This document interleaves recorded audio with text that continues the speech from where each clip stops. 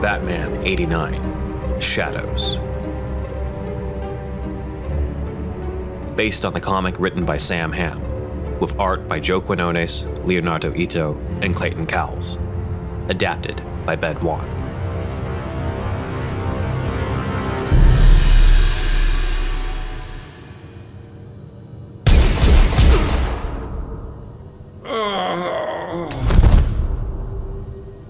Gordon lay on the ground, motionless. He was dead. Two-Face put his hands over his head, realizing what he had done. You fool! The coin said to let him live! Shut up! It doesn't matter. Nothing matters! It matters to me. Two-Face turned to see Batman emerge from the shadows, having just arrived on the scene. Despite finding Gordon's body, he still tried one more attempt to reach his friend. Harvey, it's over now. I want to help you. You've helped me enough. Do you know what's in this briefcase? More power than I ever dreamed of having. Two-Face broke off in a run, but Batman caught him with a batarang. Two-Face squirmed on the ground before pulling a detonator out of his jacket pocket.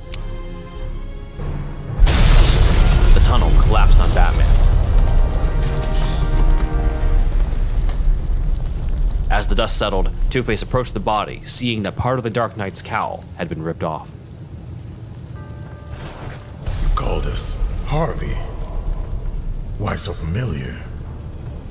He turned Batman's face and gasped, finding himself looking into the eyes of his friend, Bruce Wayne. Can't be. It can't be! He quickly pulled out his camera and took pictures before he heard the voices of Drake and Catwoman approaching. A body in the rubble. I think it's Gordon. Two-Face ran off as Drake and Catwoman found Batman's body, with Bruce's face exposed. We gotta get him to... No hospitals. We'll take him home, to Alfred. You know who he is? Of course I do. And I know who you are, Drake.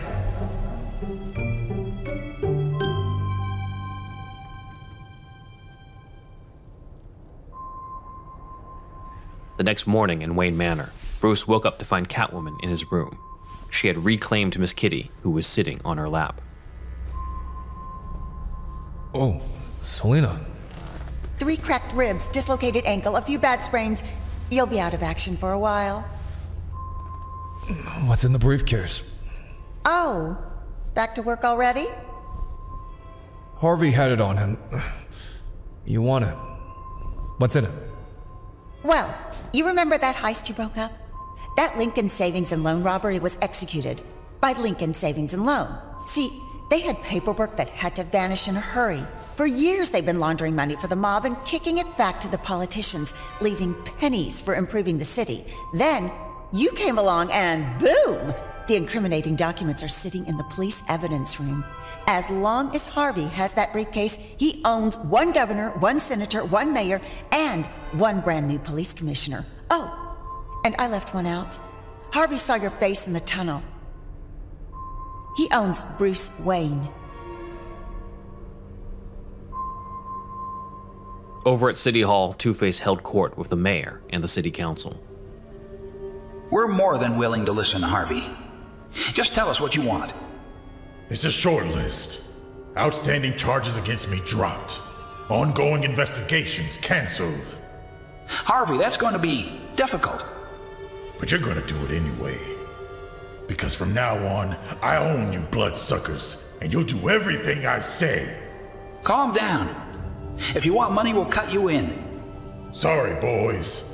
From now on, Gotham's money goes to Gotham. The gravy train stops here. And I know what you're thinking. But I warn you right now, if anything happens to me, your paper trail goes public, and the voters and the feds find out where you've been getting your money.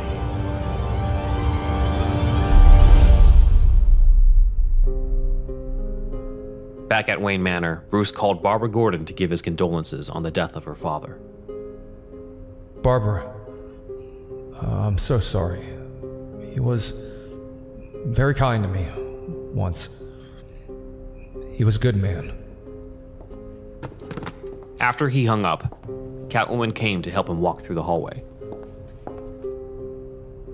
If we get our hands on that briefcase, the two of us could run this city together. Maybe you should hook up with Harvey. Not funny. I've been thinking about this for months, about us. Yeah, me too.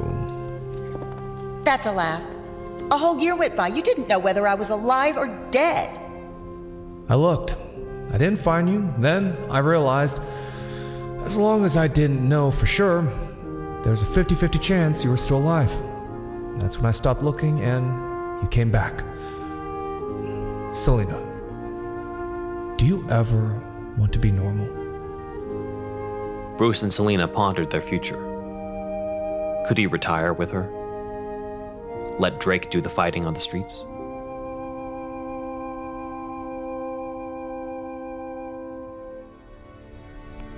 As they pondered this, Two-Face visited his old home at the Royal Garage. Mr. Otis was waiting for him. You get that parcel I sent you? I did. Where'd you get $500,000, Harvey? That money was stolen from the people. I just stole it back. There were snipers at the station you robbed. They fired on a crowd of people. People that were marching for you. It was necessary. I've got real power now. I can change this city. Make it better. For a while there, I thought you had started to care about all the folks you left behind. Look at me, Jerome. Can't you see what I've been through? My skin burns. It festers. It reeks. It hurts to talk. Hurts to smile. Hurts to breathe. Handsomest man in Burnside. The young girls used to swoon when you smiled at them. That face would have carried you anywhere. But you know the old joke about time. Sooner or later, you get the face you deserve. Now, excuse me, I have to make a phone call. Mr. Otis turned to call the rest of the Burnside Council. He was gonna denounce Harvey to the rest of the neighborhood. Two-Face knew he couldn't let that happen. He debated between both sides of himself. We can just walk away. We don't have to do this. Of course we do. 4 people in my whole life. 4 people have ever been kind to me. My mom, Jerome, Bruce, Barbara. We don't have to. Of course we do. The coin landed. Then Two-Face took aim at the man who raised him.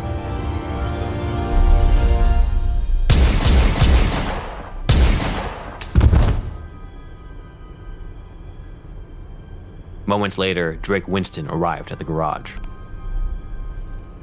Hey, Mr. Otis.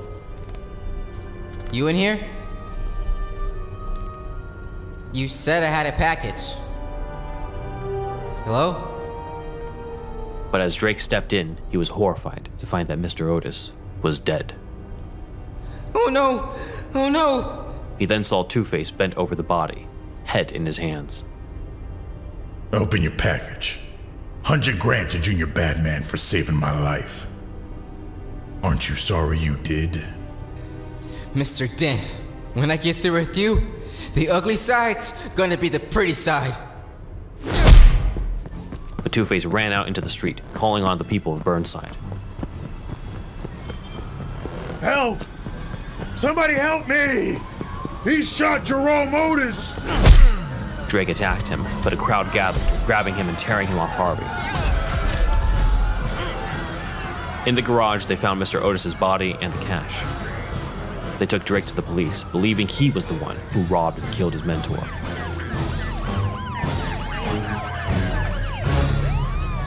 Back at the Batcave, Bruce Wayne now sat in a wheelchair as he listened to the news about Drake's arrest.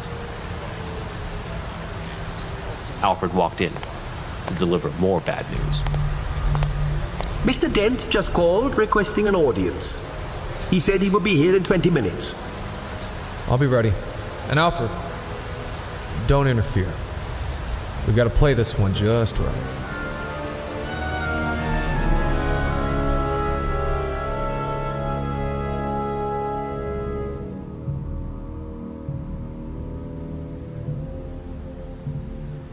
True to his word, Two-Face arrived. Alfred brought him down to the Batcave, where he confronted Bruce by the Batmobile and the giant Lincoln's Head penny. Nice coin. How about I see yours? The one that changes destiny. Why not? Since you work for me now. Two-Face flipped the coin to Bruce, who caught it. Harvey then held up the picture he took of Bruce in the tunnel. The cops see this if I happen to predecease you for any reason. Are you feeling a little more cooperative? You'll have to kill me if you can, Harvey. Right now is the best chance you'll ever get. If you insist. But wait, here's the other side of the coin. We could fix your face, get you healthy. Meanwhile, I'm off rounding up the bad guys. A few months in therapy to straighten out, and you come home a hero. By then, I've retired. Every dime I have is at your disposal.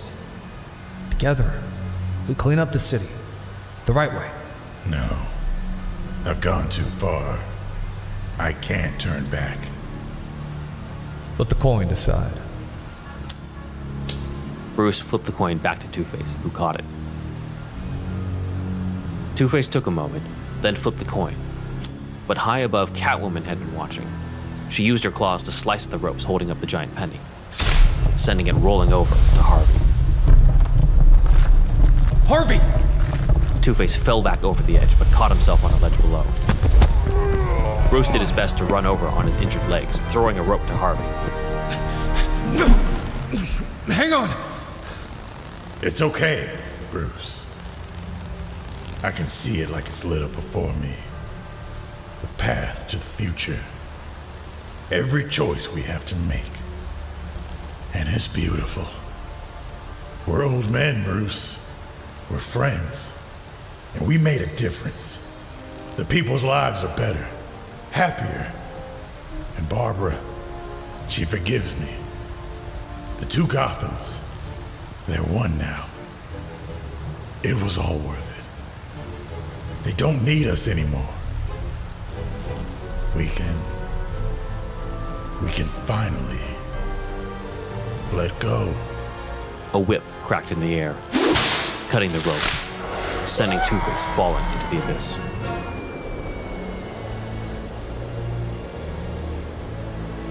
Shocked, Bruce turned to see Catwoman wrapping up her whip. How could you do that? I think you mean to say thank you. He would have killed you if the coin had— No, Selina, I rigged the game. I palmed his coin, gave him back a fake. 2 heads, both clean. I win the toss either way. There was no reason for him to die.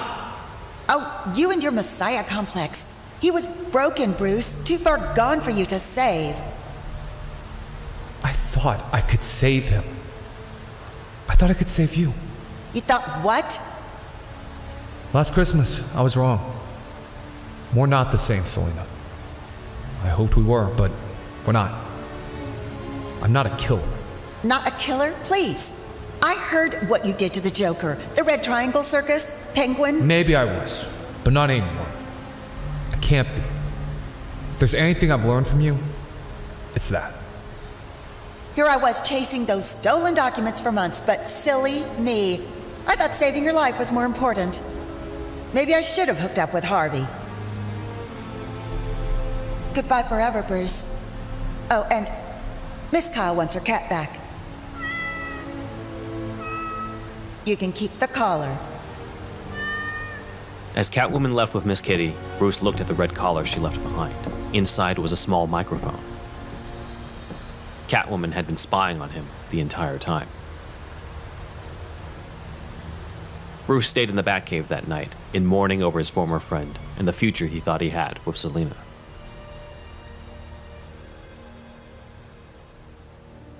That week, Harvey Dent's death hit the news. Barbara Gordon was in mourning at her apartment until a package arrived. When she opened it, her mouth dropped open in shock. Inside were photos from Harvey revealing that Bruce Wayne was Batman. While she wondered what to do, Selina Kyle drafted a letter to Barbara. That explosive evidence from your late fiancé was illegally acquired. It may be tainted, inadmissible in court, but I have access to certain private communications that might help you find the hard evidence you need to close out the case Mr. Dent was working on. That case will incriminate Gotham City's power elite. You should decide straight away whether you are willing to make such powerful enemies. If you are, I'll be delighted to help you. I hope you will think of me as your friend, your guide, and if I may be so bold, your oracle.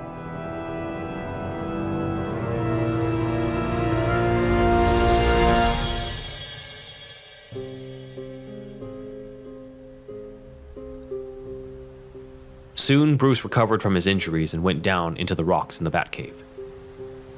He wasn't able to find Two-Face's body, but he did find his gun. After giving it to the GCPD, they matched it to the one that killed Mr. Otis and set Derric free. Bruce had Alfred pick Derric up from jail and brought him over to Wayne Manor, where he led him into his garage. Here, you'll need the keys. 2 clicks. As Derric clicked on the keys, the Batcycle appeared, uncloaking itself. Nice. Anything else I can give you? The little girl, Naisha Burrows? We're setting her up with a $10 million trust fund. That's just it, Mr. Wayne? She's got nobody. All of that money, she'll have relatives, friends, neighbors coming out of the woodwork. They'll look at her and see a dollar sign. You must know what that's like. What do you propose I do? My sister lives upstate, married. Husband has a good job, but they can't have kids. They've adopted too. If my sister could adopt that little girl, she'll grow up loved, wanted, have a normal life. And if you still wanted to give her that money, in 20 years, or leave it to her in your will. Well, if you help me with this, I swear, I'll never tell her why you really did it. Bruce considered. He fantasized about a world in which things had gone differently. Maybe he and Selina could have been together. Maybe they'd have adopted children, taken Naisha in themselves. Maybe his parents would have still been alive. Maybe... Mr. Wayne? I'll see that Naisha gets the family she needs. Thank you, Mr. Wayne. Bruce. They shook hands. Derric then donned his costume, preparing to take the Batcycle home. By the way, Derric, what am I calling you these days? Well, you're a bat guy. I'm a bird guy. What do you think? He nodded towards the R insignia on his chest, then winked. And with that, Derric, or as he'd be known from then on, Robin, took off into the night with his new cycle.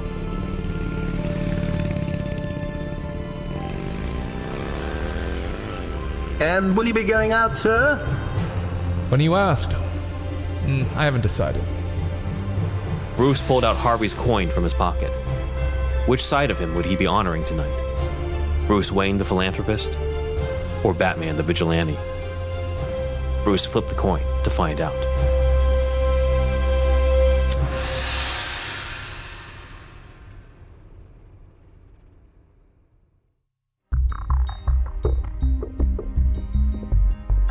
This audio drama is brought to you by Neuverse Creative and features the voice talents of Josh Portillo, Derric Willingham, Angela Hoeffler, Alexander Pond, Loren King, Christopher Anderson II, Anthony Williams, and Harrison Toomey. Narrated by Ben Wan. This audio drama is based on a comic book written by Sam Hamm and was adapted by Ben Wan, directed and edited by Tim Maxwell. If you're a fan of this comic, check out my podcast, Superhero Stuff You Should Know, where I dove into each issue and interviewed writer Sam Hamm, artist Joe Quinones, and editor Andy Curry. And if you're a fan of how I adapted this comic for Neuverse Creative, check out my short story titled Shortcut to Happily Ever After at Metaphorosis magazine. You can find the link along with a bunch of my other work at my website, benwanwriter.com. Batman'89, Shadows. Batman was created by Bob Kane, with Bill Finger, based on characters appearing in DC Comics.